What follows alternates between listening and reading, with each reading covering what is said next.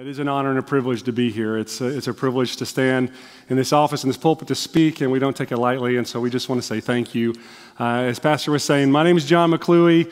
My family, I'm super blessed. I'm 6'8", but I married way over my head with my wife, Dee Dee, and we have two amazing kids, Sarah Nadine, who's 14, who's in the service, and then James has gone off to the kids' service, who's 11. And so I am a blessed man, and I'm going to let Dee Dee share a little bit about what we do in Colombia. We minister to one of South America's largest unreached people groups. In Colombia, they make up the largest unreached people group, and that's the deaf.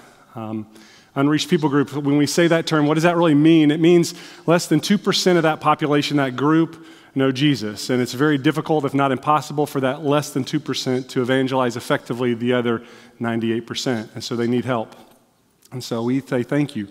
Your church supports us and helps us as we go and do that. But it's a challenge because sign language is not universal. So in Colombia, the sign language they use is different than the sign language they use here in the United States. And I don't know if you know this or not, but anytime you face a challenge, God will provide you an opportunity to bring him glory and honor. And so we're so thankful for the opportunity to minister to and serve the deaf in Colombia. And Dee Dee, I'll let you share. Yes, thank y'all so much. Just as John has said, we are so thankful for all of you and for this wonderful church and just for the family of God. Even though y'all don't know our names or sometimes missionaries all the way around the world, you play such a big part in what we are doing in Colombia and for missionaries all around the world because your prayers matter. The prayers of the saints, they avail much. And we just thank you so, so much just for being the family of God. And just as John said, we just want to thank our pastors and Miss Marilyn and Brother Ken and just all of you. Y'all just shine with the love of Jesus. We have just felt so blessed in our hearts, so encouraged from being here. And a precious lady just earlier, she just came and just gave me a word from the Lord, and it was just what I needed. I just want to say thank you so much for being obedient to the Lord. And I just want to share real quick about the ladies' ministry in Colombia and what the Lord is doing. When we got to Colombia, I had studied American Sign Language in college, and I was the deaf education teacher in the public school, so American Sign Language, I know pretty well, but in Colombia, the sign language is different, and we got there, and we had only been there about a month or so, and the pastor of the deaf church, he asked would I start meeting with one lady. I just started like a discipleship group, and I said, Pastor William, I don't really know sign language. I'm learning it, but I know American, not Colombian. But Pastor William, who John will tell y'all about later, he's Colombian and he's deaf and he's the pastor of the church. But he kept signing to me, no, the Holy Spirit will help you. The Holy Spirit will lead you. So I was like, okay. I was so nervous. And in 2 days, I had to meet with her. I knew her, but I had to meet with her, and we were starting to study the Bible. So I called friends from home, prayer warriors, and I said, please pray. I have to learn a whole language in 2 days. But the Holy Spirit always goes before us, and Jesus only asks for our obedience. He doesn't ask us to be the perfect speakers or know every sign. He just asks us to just go and be obedient in whatever he has called us to do. And the first lady that I started meeting with, her name was Jennifer. And Jennifer, she comes from a very, very difficult background. She's deaf and the only Christian in her family, and she lives in the most dangerous part of Bogota. And she will travel 2 hours to get to church. But as I started meeting with her, I would always apologize. I was like, Jennifer, I'm so sorry. I'm learning. But she would always say, tranquila, when she would sign. And she would say, if you will teach me the Bible, I will teach you sign language. And that spoke so much to my heart. I was like, okay, Jesus, I'm just obedient. And so she just encouraged my heart so much. But from meeting with her, just Jennifer and I, the group started out. The Lord, by the time we left Colombia, the group had grown to 40 ladies. And it surely... And this is from our very first deaf conference that we had in Colombia, and this was made possible by all of you. Yeah. Your church supported this conference and provided all the funds for these precious deaf ladies and a lot of men too to come. So we just want to tell you, thank you, thank you. And these ladies, I mean, all of them, I could tell you a story about each one of them. They're just such precious ladies. And as you can see, they're young. Some of them are just 18 and they're really young. But when we started telling them when we were planning the conference, they were saying, they were telling Pastor William, like, we can't afford to go to this, it was like $10. But then Pastor William said, a church from the United States is going to help. A church is, going to make a way for you to go. And the ladies, they would be in tears because they would ask John and I, why would a church in the United States care about us so much? Why would they love us enough to do this? So I just want you to know you are making such a huge difference. And even though you may never know any of their names or you may never know them, I know that when you get to heaven, some of them, they're going to say, thank you. Thank you for being obedient. Thank you for letting them go, because many of them, they accepted Jesus for the first time. They were baptized in the Holy Spirit with the evidence of speaking in tongues. The Lord did great things there, and it was because of your faithfulness and obedience and just y'all's heart for missions. You're wonderful pastors, and Miss Marilyn, so thank you, thank you. You matter so much to all missionaries around the world and people who are waiting to know Jesus for the first time.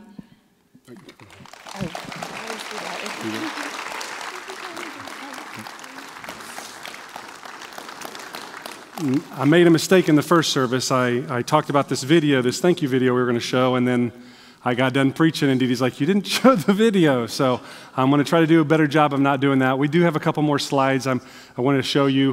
What are we doing there amongst the deaf? Our heart, our passion is to really empower the deaf there. The deaf oftentimes get marginalized and overlooked and looked down upon, and so to be welcomed into their community is a big honor, and we feel like God wants us to empower them, because the deaf can reach the deaf so much more effectively than we can. We're just still learning. Even in the deaf church we had an honor to go speak at just a little bit ago. We are so, just green and so hungry to learn, but God, like Dee Dee said, if you'll be obedient, if you'll just do what the Lord's called you to do, He will provide, He will equip, He will show you, and He will use you in ways you never dreamed possible. I'm living proof of that. And so when we go, we begin to teach the Bible. They're so hungry for the Word. It's so exciting to teach the Word, and then afterwards, they just have hundreds of questions they want to know. We have to stop our time because we can't get them all answered, but they're so hungry for what's in God's Word. They want to do what God tells them to do. They don't want to do the things that God tells them not to do, and it's so refreshing and exciting, but it's also, we believe that God is moving amongst the deaf, because the need is worldwide. It's not just in Colombia or the United States. It's all over the world. God is really moving amongst the deaf. I can't tell you how many churches I've gone to that somebody says, just this last week or this last month, God is really putting a burden on my heart for the deaf. I don't even know why. And because the Lord cares about the one. Luke 15 talks about it. We're going to talk about it in just a little bit, but He cares about the one. The ones that have been oftentimes overlooked and marginalized, He cares about the one. And you might be that one person today in this service, and I just want you to know that God cares about you. He loves you. He has a plan and a purpose for your life. And I know those words are cliche, but they're the truth. God loves you. He absolutely does. And so I think we've got a few more pictures that we can go through, and then we'll show that video I promised to show you today. This is our group of, there's 13 different groups around Colombia. None of them except for the one is a church. They're just deaf groups, and they want to be established as churches, but they need to be trained. These leaders need to be trained up as deaf pastors. And so we want to work with Pastor William to do a seminary that's for the deaf, not just hearing where they have to get a translator to come, but we can teach them and turn that over to them, that they can teach it to the other deaf. And so when we get back, that's what we plan on doing. I think the next slide is just me. We had to use Zoom. I don't know if anybody else had to use Zoom. When we were in lockdown, it was a year and almost a half. They just started meeting in person this year in January or February. They've been meeting via Zoom this whole time, and so it's been a blessing. It's not the same. When we got back to the States, I was so excited to be in the house of the Lord, to be amongst other people, to walk up. We're huggers. We're from the South, so if you get a hug from us, that you can just tell us not to, and we'll respect that. But we want to be in contact with people. We want to be face-to-face with people, and it's hard when you're doing it via Zoom, but we praise God. 20 years ago, what would we have done? We thank God for that. And then I think the last thing is our team, our ministry team. And so this is the ministry team that we work with. We are so blessed. They're so patient and good to us. The couple on the right that you'll see there in the yellow shirt, Dee Dee began to minister with them, and she's a big helper to Dee Dee with the discipleship group. But they begin to feel like God is kind of moving upon their hearts to be missionaries. And I don't know if you know this or not, but the Assemblies of God recently approved the deaf to be individuals and couples to be approved as fully appointed missionaries now amongst the Assemblies of God. Probably something that should have been done decades ago, but praise the Lord that they can do it now, because we want to encourage the deaf to go, because again, like the way that they and their capability of ministering to the deaf, it is just uncanny. It is incredible, and we want to empower them and get them sent off. And so we just be praying that the Lord would call the right one. That's right, Sister. That's right. I see that. We praise God for that. And so your church is a big part of that. I say that because when we did this first conference, we're kids pastors, and so we're trying to think of ways on how we minister to the deaf. You can't just go to a neighborhood like we could amongst kids ministry and invite all the kids to come out and play. I mean, you can do that in Columbia, but when you're dealing with the deaf, there might just be one deaf family in that community, and then one deaf family in this community. And so how do you do an event to bring them? And the best way we thought was, let's do something like Kids Camp. Let's get a center or someplace they can all come to, and they stay for 3 or 4 days, and we do training, and then we do games, and we do fellowship, and we eat together, and we do services where we get to apply what we learned in their day. And I'm telling you, God moved, and it's possible because this church, gave. The other thing that we want to say thank you for is I think today we're raising money for Wycliffe. What do Wycliffe do? They do Bible interpretations. And for us, the deaf, it's unique. Oftentimes we get asked, well, why can't we just hand the Bible to the deaf? Because can't they read? Well, sure, but it's not their language. It's a different language, and they're a visual language. And so what does Wycliffe do? They have been to translate the Bible into Colombian Sign Language. And what's incredible about that is our very pastor, Pastor William, and a lot of the members that go to our church, they work for the Bible Society, which is underneath Wycliffe, to translate the Bible through the week. That's their day job. And so it's made possible because Wycliffe sends funds. And so I know that y'all have sponsored other Bible translations, and you're raising money for that. So I just want to say thank you. It's a big deal. Whenever we're teaching, whenever we can show the Bible, what they've already interpreted, it is so much more clear and understanding. I don't know about you, there's times I read the Bible and it's like challenging for me, right? I'm reading, I'm like, wait a second, I got to double take and reread that and see. So you can imagine if it's in another language. Mine's in Spanish, and so sometimes I'll try to look over there and read it in Spanish, and it's challenging when it's not your heart language. And so, again, I want to say thank you for that. It is incredible to have a Bible. We take it for granted to have the Bible in our heart language that we can pick up and read and hide God's word in our heart, but they're able to do that because of your generosity. So thank you for that. So if I could speak this morning on something, it's just the missions is the heartbeat of God. Luke 19:10 says, "For the Son of Man came to seek and to save that which was lost." That's his purpose. That is his heart. And so we begin to ask, how do we reach the world? How do we reach our neighborhood, our job, our coworker? How do we reach our family? How do we do that? And then the other question is, do we really want to? Everybody wants to reach the lost, but we've come at such a culture where we like to say things, but our actions oftentimes, and I'm super guilty of this, don't always back that up. I tell my wife I love her all the time on the phone and every other time, but I can promise you my actions don't always back up what I say. And so, do our actions back up when we say the lost are important to us? The Great Commission is clear that it's not an option for the believer or the follower of Christ. It's a mandate. It's a command. And so the Assemblies of God does a real good job. As former children's pastors, we talk about like 3 areas that we talk about with missions, and it's really simple. It's just praying, giving, and going. We teach that to our kids, so that way our kids have a heart for missions and a heart for giving and doing. And I didn't know this statistic until I was doing a BGMC tour, that 90% of missionaries on the field, 90% held a BGMC buddy barrel in their hand when they were a kid. 90%. What if we got more buddy barrels into more kids' hands? Because I can tell you one thing, our missionary group number, it is not growing, it is shrinking. And we have a whole generation of pioneers that are the most incredible missionaries that are coming off the field because they're just, because of age and because of time that their ministry is coming to an end. And we don't have the younger couples. I mean, we're not even young anymore. I feel like I've crossed over that age where I'm like, I'm not that young guy anymore. But we need younger missionaries, people that are called and burdened for those, not just the deaf, for all sorts, all over the world. So, praying. Praying works. It's powerful, it's effective, it's awesome.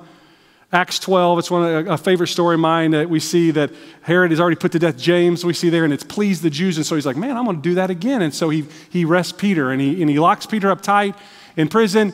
And what does the church begin to do? What the church should be doing is they begin to pray. They begin to intercede and pray for Peter. And if you don't know this story, it's an awesome story. It's in Acts 12. You should read it. Like the chains begin to fall off Peter in the middle of the night. It's just like this miraculous miracle. And I've heard it so many times as a kid that sometimes I forget the details. The chains just fell off.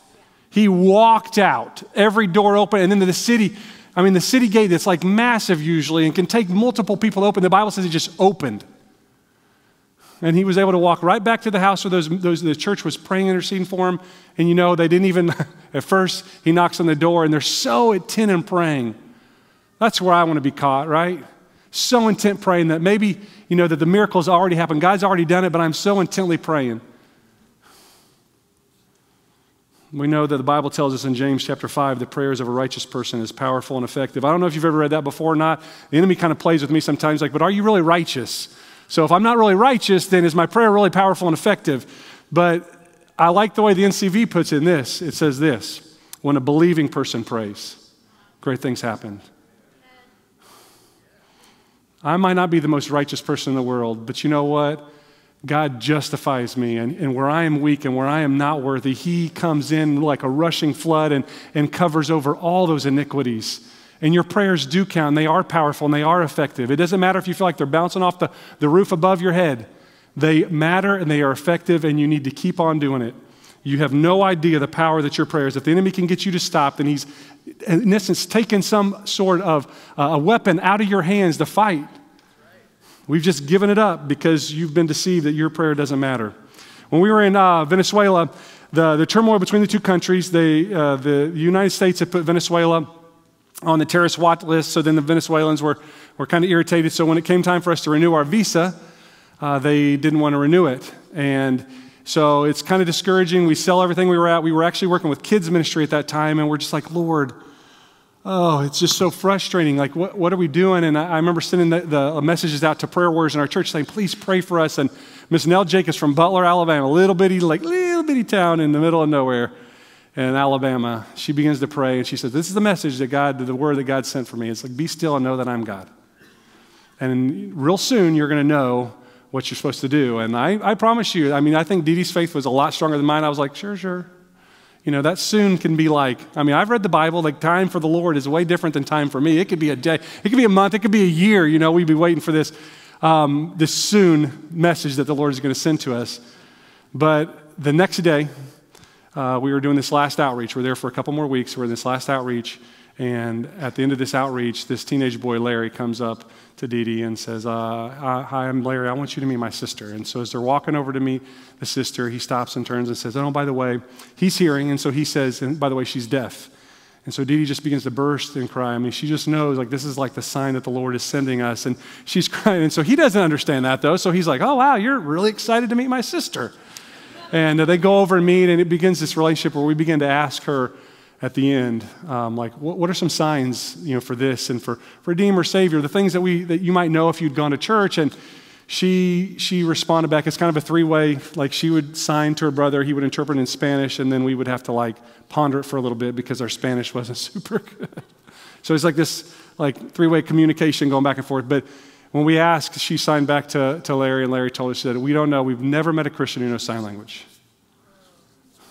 Not that there's not deaf ministry in Venezuela, but this one girl in the middle of rural Venezuela didn't know because there was nobody that could effectively communicate the gospel to her. And so thankfully we were able to communicate it with her, which then kind of broke her heart because we were still going to have to leave. But all because of prayer, the Lord will guide and direct your steps. That the Lord cared about Leda so much that he would allow us, who are we? We are just people obedient to him to go and be able to minister to her on our journey. And then when we were there the last 3 weeks, it got really bad. I got a phone call one night. I was washing dishes. Dee Dee was at the table, and she answered the phone call, and our leaders, which happened to be my aunt and uncle, Patty and Gary Heine, she called and said, hurry, tell John to come quick. There's a bunch of guys breaking into our apartment. They've got guns. They're shooting, and tell them to come quick. And so I drop everything. I run out, and I yell at the other men because we lived down below in the valley. They lived up on the mountainside, and I started hollering at the house parents, the fathers to come, and we're going to go and see if we can scare these guys away. And as we're driving up, the ladies, the mothers, and the kids begin to pray and begin to intercede.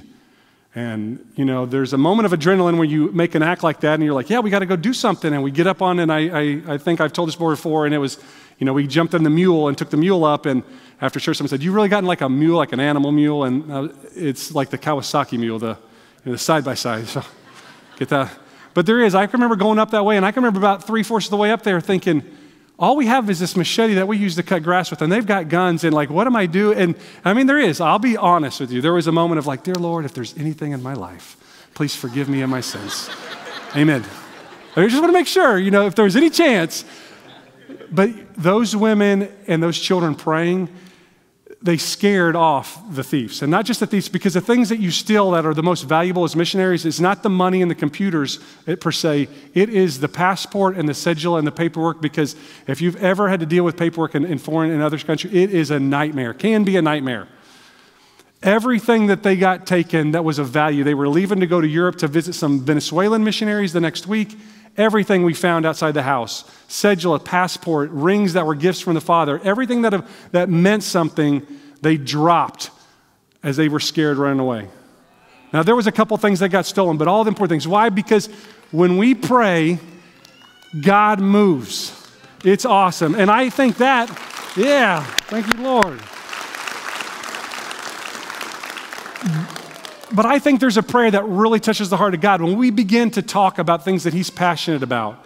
I don't know about you, but I could talk. He's like, you talking a lot. Like, I'm sorry, I'll be quiet and listen. But when we talk about things we're passionate about, I could talk about sports or James, my son, he likes Marvel comics, and so we can talk about that because we're passionate about it. We like those things. If you're a cook, you talk about recipes and the things that you use, and maybe whether that copper skillet thing on the TV works where the egg slides right off. Hunting in Alabama, it's crazy. It's true. We are a little bit different in Alabama. But they talk about hunting, where they go, and fishing, and all those things. But when we begin to talk about the things that are important to God, I believe that God really hears us. He talks about it. When we ask for anything according to his will, he hears us. 1 John 5:14 says, this is the confidence that we have in approaching God. That very thing, if we ask for anything according to his will, he hears us. And then John 6:38 says, for I've come down from heaven not to do my will, but to do the will of him who sent me. And this is the will of him who sent me, that I shall lose none of those that he has given me, but raise them up at the last day. That was his purpose, his will. You have to believe that God loves it when we talk about the lost. And not just talk about it, but we do something about it.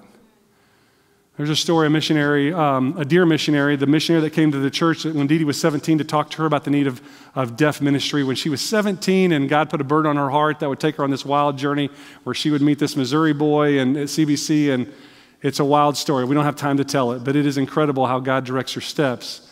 But this missionary would tell the story when he was in Honduras one time that he was doing some work on his back porch, and he was doing some electrical work. And here there's codes and things that keep things pretty steady. I worked with an electrician when I was home, but it can be dangerous, especially overseas. It's not up to those codes, and you can get hurt real bad if you're not careful. And he got caught up in some wiring, and he couldn't get off.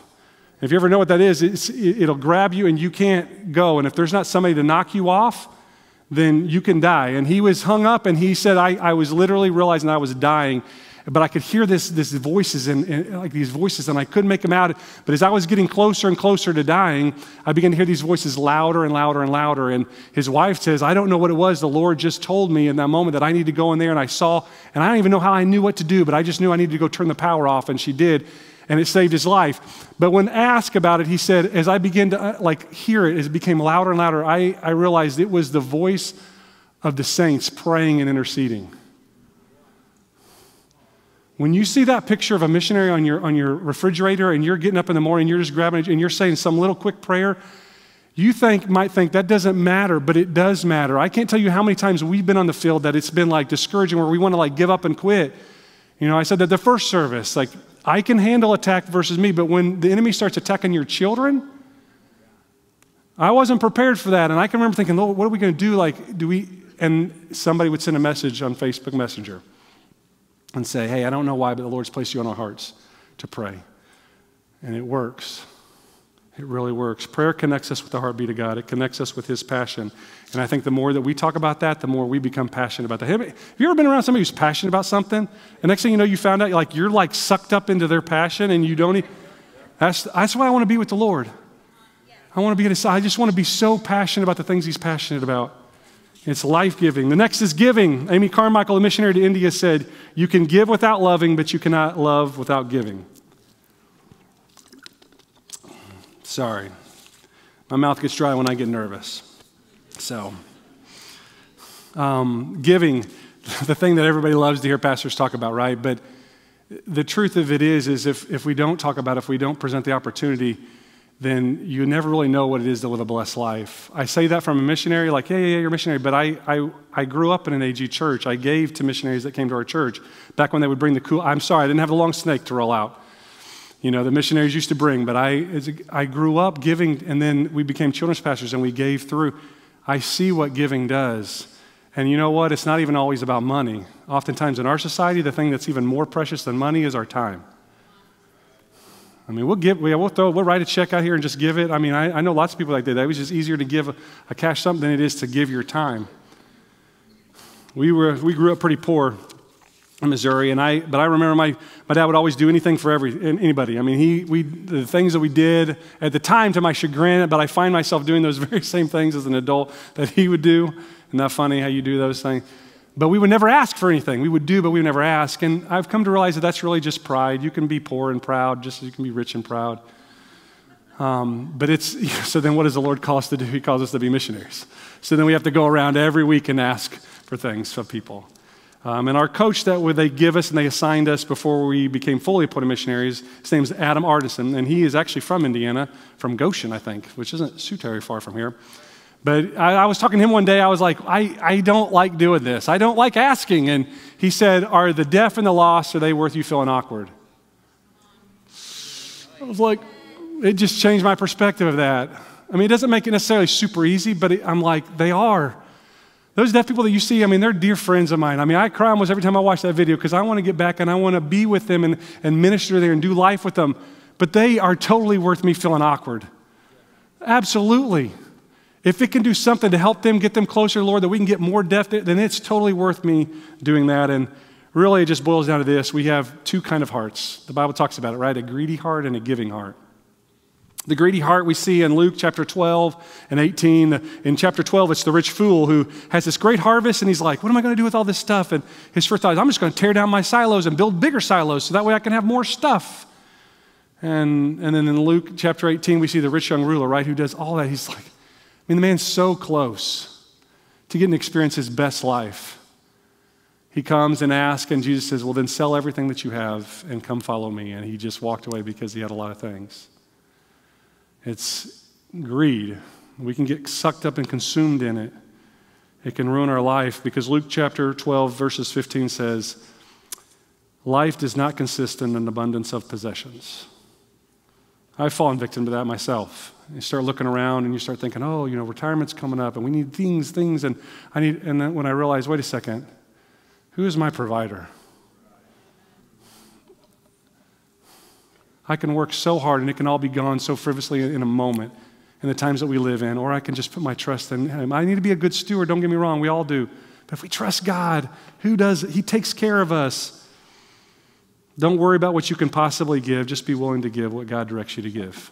I'm going to tell you a little secret. It doesn't matter how much you have. It's not enough to reach the need. God's not asking. What God's asking, he's just saying, how connected are you? How connected you are to me and to your pocketbook? How willing are you to give?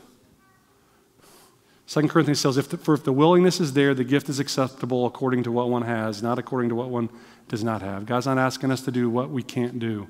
Otherwise, he'll provide it. So if he's asking you to give $1 million and you don't have $1 million, then guess what? Some windfall's coming your way, but you better do what God asks you to do when it comes. Okay? But then we have the giving heart. Cool story in John 6, right? Jesus and the disciples have just crossed the Sea of Galilee. There's thousands of people following around. There's no food. There's no Hardee's, no McDonald's, nothing to get some food. And they're all hungry. And so instead of sending them off because it's important, they need to hear this life-giving teaching, this little boy has some loaves and some fish.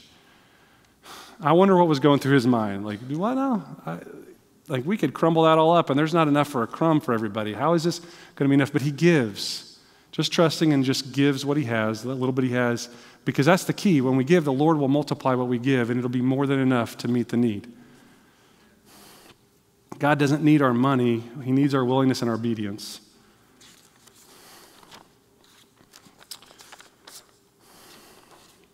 Our giving is directly tied to the condition of our heart. It really is the great spiritual litmus test. Jesus tells us in the Sermon on the Mount in Matthew that where our treasure is, that's where our heart will be also. So what do we treasure? I don't want to stand before the Lord one day and have to explain why I hoarded up things when I could have used things to build his kingdom. And I've been guilty of that. So I'm not sitting here browbeating anybody here. I'm saying I don't want to stand before the Lord and have to explain that to him. Jim Elliot once famously said, and it is so true, Jim Elliot, the incredible missionary that I've been to look at, he's like in his 20s, and he's writing just and so far beyond his years. He is no fool who gives what he cannot keep to gain what he cannot lose. Why do we work so hard to collect stuff here that's going to just be gone one day when we could be working for things that will last for eternity? I'll never know. Finally, this morning is going. So we got praying and we've got giving, and now is going. One of my favorite passages in Luke chapter 15. I think we got enough time. What's our time? Okay, I want to hurry. I get to talk fast here. This is nice, right? Because in the South, I get told to slow down when I'm talking about. I do. I loved your, but you just got to slow down. So I get to speak. We're going to read the parable of the lost son, right? Chapter 15, verses 11 through. Jesus continued, there was a man who had 2 sons. The younger one said to his father, Father, give me my share of the estate. So he divided his property between them. Not long after that, the younger son got together all he had, set off for a distant country, and there squandered his wealth in wild living. After he had spent everything, there was a severe famine in the whole country, and he began to be in need. So he went and hired himself out as a citizen of that country, who sent him to the fields to feed pigs. He longed to fill his stomach with the pods that the pigs were eating, but no one gave him anything. And when he came to his senses, that's great, right? He came to his senses, that's what sin will do. He said, how many of my father's hired men have food to spare, and here I am starving to death? I will set out and go back to my father and say to him, Father, I have sinned against heaven and against you. I'm no longer worthy to be called your son. Make me like one of your hired men. So he got up and went to his father. While he was a long way off, his father saw him, was filled with compassion for him. He ran to his son, threw his arms around him, and kissed him. The son said to the father, Father, I have sinned against heaven and against you. I'm no longer worthy to be called your son. But the father said to his servants, quick, bring the best robe and put it on him. Put a ring on his finger and sandals on his feet. Bring the fatted calf and kill it. Let's have a feast and celebrate. For this son of mine was dead and is alive again. He was lost and is found. So they began to celebrate. Meanwhile, the older son was in the field. When he came near the house, he heard the music and dancing. So he called one of the servants and asked, what's going on? Your brother has come, he replied, and your father has killed the fatted calf because he has him back safe and sound. The older brother became angry and refused to go in. So his father went out and pleaded with him. But he answered his father, look, all these years I've been slaving for you and never disobeyed your orders, yet you never gave me even a young goat so I could celebrate with my friends. But when the son of yours who has squandered your property with prostitutes comes home, you kill the fatted calf for him. My son, the father said, you are always with me and everything I have is yours, but we have to celebrate and be glad because this brother of yours was dead and is alive again. He was lost and is found. I love this story. I love the father in this story. As a kid, I remember growing up and every sermon I ever heard was about the lost son, because of the sinner that was coming home. But it wasn't until later that I began to learn more about the Jewish customs and traditions there. We became missionaries. When I say I'm monoculturalistic when I grew up, that means I just know what's here in the rural United States. And when you go overseas, you begin to learn different cultures. And it's awesome to learn the nuances and different things about different cultures. And I love finding out the reasons why different cultures do the things they do. What's the origin of those things? But in this story, Jesus is talking to tax collectors and sinners and Pharisees. That's who he's talking to. So the story talks and ministers to that group of people. And everybody here would have known these cultural traditions. So what am I talking about? Well, when we see the story where the son goes off and he's coming back, the father is looking for him, right? And when the father sees him, he begins to run. Well, to run, you can't run in the tunics that they would wear, so you have to hitch up your tunic, and by doing so, you would show your legs. Which for us, we don't care. We wear shorts everywhere in our culture, and our culture is pretty individual. I mean, We don't live kind of in a shame-based culture the way that they would have. But it's a pretty serious offense to show your legs. It would have been looked with shame from the community and others, but the father didn't care. He hitches up his tunic and it begins to run. As a kid, I was like, why is he running? Why can't he just walk? I mean, the sun's coming. Like, why can't you? Because I didn't understand the father's perspective, what Jesus was really trying to tell the listeners in the story. So he hitches up his tunic and begins to run. So you can say, well, why does he have to run? Again, because there is a tradition, it's called kizaza. You can look it up. The tradition is in that time, if a young youth, a Jewish would go off amongst the Gentile nations and spend all of his wealth and waste it all, and then try to return to his community or the area where he would live, the leaders of that community would go out and meet him before he could enter into the city gates, before he could come back. They would carry a big pot with him, and they would carry out, and then and right before he got there, they would smash it at his feet, and they would say, you are cut off, you cannot come back. So now we get a better, clearer picture of why the Father's running. It's a picture of how all of us are when we came. There is condemnation and judgment waiting for us all. And yet here is the Father who so desires to want to reconcile his Son that he's willing to take on the shame. Does it sound like somebody that we know? It should. Because later on he's going to be doing this exact same thing, just doing it on a cross.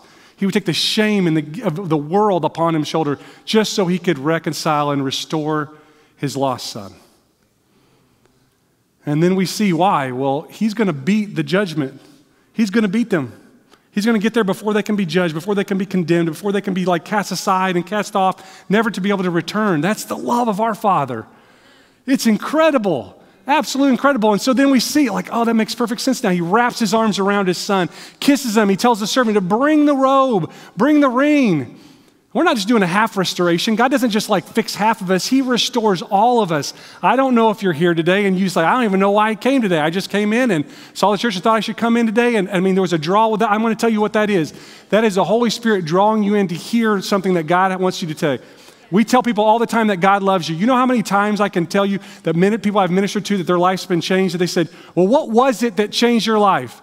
They're like, I don't know. I've heard it 100 times, but that one time that you said that God loved me, it became real to me. It became real. And it changed my life forever. It changed my family forever. That's the love of the Father. He comes to the rescue of the Son. And so then we go back and we see the same thing in the other stories of the lost sheep and the lost coin. They celebrate. When you came to know Jesus Christ, heaven threw a party. I don't know if you knew that or not. You might feel like, well, I didn't say. Heaven threw a party whenever you became saved. You are that important. You are that special. You might not feel like you are, okay, but you are. I'm telling you, I am your example. If God can use me, then he can use anybody. Okay?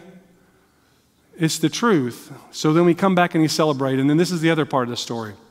Remember who we're talking to? Tax collectors and sinners and Pharisees. And so then the older brother, who apparently would seem like the better brother, the better son, he's coming in, and there's another tradition that during banquets and during special times of holidays and celebrations, the son would be at the right hand of the father. The father would know that. The son would know that. And so when the son's coming in and he sees the celebration, his first thought would be, I need to get cleaned up. I need to go find where dad's at. And I need to stand next to him. But what does he do?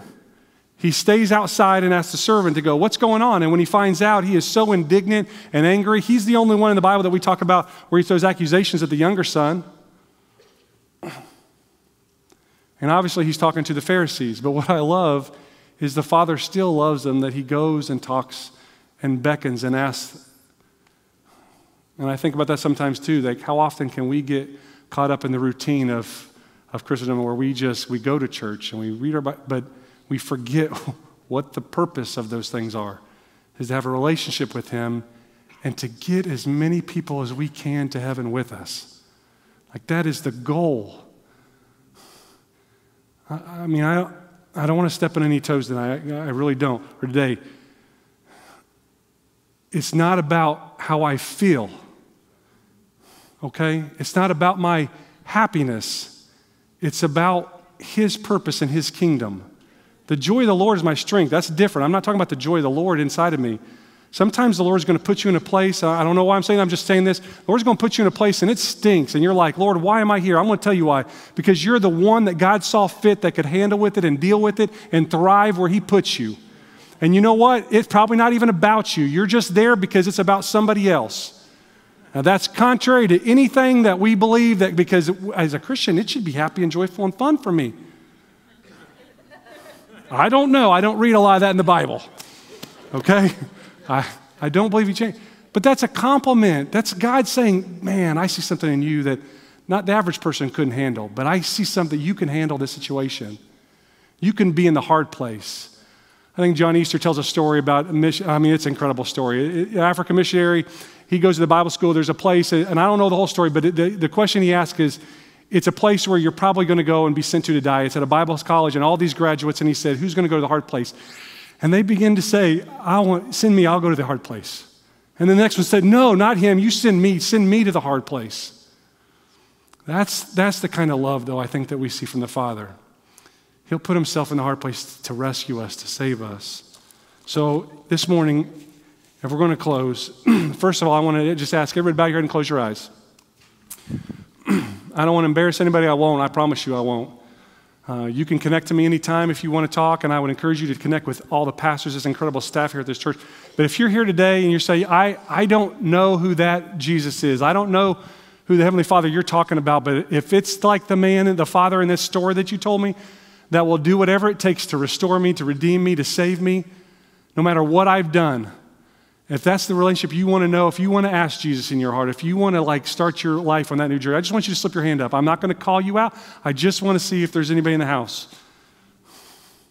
First service, a young man raised his hand. I was so thankful that it's okay.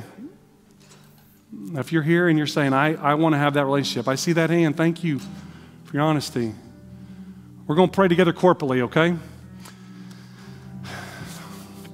Dear Heavenly Father, I come here today a sinner that needs grace, that needs forgiveness, that needs to be saved. I believe, God, that you sent your Son to this earth to die on a cross for my sins. That act paid the price, the consequence, the penalty for my sin. I believe that Jesus rose from the dead, and I confess that he is now my Lord and Savior. Come into my heart, Jesus. I want to live for you all the days of my life, the good days and the bad days. Help me and lead me. I am yours. Amen. If you prayed that prayer, then I believe with all my heart that you started a journey with Jesus. It is the greatest journey. It's wild. That verse in Proverbs says, trust in the Lord with all your heart, lean not on your own understanding, in all your ways acknowledge him, and he'll make those paths straight. I can promise you, straight paths are not the way we envision straight paths. But that chapter you don't understand that you're in right now, next chapter, it'll make perfect sense. And you can't have that next chapter without the chapter you're in that doesn't make any sense. So just trust the Lord, lean on him. All right? Next thing, I just want to challenge you. This church has a legacy of being missions-minded and loving. But just like the older son, sometimes we can get caught up in the routine and we can miss out on what the passion is, the purpose of Jesus and his coming. For he came to seek and to save the lost. And so I just want to challenge us, we don't become like the older brother, because he wasn't praying for his younger brother. He wasn't going, he wasn't giving. It was selfish in his mind, like, I'm just doing this because I know what the prize is, heaven. I'm just going to get to heaven. So if you don't pray, set some time apart to pray. It matters, it works. Put our missionary card on your refrigerator, put all of them, just pray. You don't have to pray for 25 minutes, just pray for a minute every couple minutes. It's awesome how that'll work. You'll feel encouraged, your prayer works, somebody will be blessed because you prayed. The next is giving. It's kind of scary to say, but test the Lord in this. You say, well, I don't want, you're telling me, then don't give to me. Find another ministry or missionary to give to and see what the Lord, just like the story that Pastor told about this morning. I can't tell you how many times we've done that where I've been scared to death when the Lord's like, this is what you need to give. And I'm like, man, that's everything in the wallet, Lord. You know, and it might not always be financially back, but he'll give peace. He's blessed us with one of the most incredible friends, ministry. I mean, just a support cast like y'all that have supported us and prayed for us. God will bless you for giving. And the last is going. I don't know where you think you are, or if you think I'm too old or I'm not good. I'm telling you, I am your example. I am not great. There's 100 more people, thousands of more people more qualified to do deaf ministry than we are. But God called us to go, and all we can do is say, I'll be obedient or I'll be disobedient. And sometimes we got to go back and we got to slaughter the ox, we got to tear up the plow, and we got to give it all up to go follow Jesus. Financially, it won't make any sense, but God will take care of you. And some of you, it's not even about that. God isn't calling you to go overseas. He's calling you to go into your neighborhood and your workplace and your school and your family. Get involved here at the church. Use your talents here. I know there's needs. I can't even imagine. I'm sure there's lots of needs that God created you so specifically and detailed to minister. There are people in this world that you can talk to and minister to that they would never give me the time of day. That's how special you are. So we're going to close in prayer, and I'm going to let Pastor come, okay? Dear Heavenly Father, Holy Spirit, be in this place. Fill this place. Challenge us, Lord. Challenge me and Dee Dee and our family to pray more, to give more, and to go. Lord, I pray that for the one that's struggling with your call in their life, Lord, I pray that they would just release it to you and be free. God is still calling. In the last days, he's going to pour out his Spirit upon all flesh, and he is calling more and more. It's the best decision they'll ever make in their life. I pray that you just they would feel the encouragement of the Holy Spirit. For those that pray, that they would feel, Lord, they would be encouraged to know that their prayers do matter. They are hitting the mark. They are getting and reaching the ears of God, and he hears them. Lord, I pray that you just bless us today, Lord God. Bless this congregation, Lord, as they support missions, as they support the missions locally right here at Fort Wayne, and then also globally around the world. Bless the pastors and the staffs and the ministry team here. My God, because as you bless them, Lord, I know that they're going to turn around and bless others, and they're going to grow your kingdom. Lord, we give you the precious praise and glory that you deserve. In your heavenly name we pray.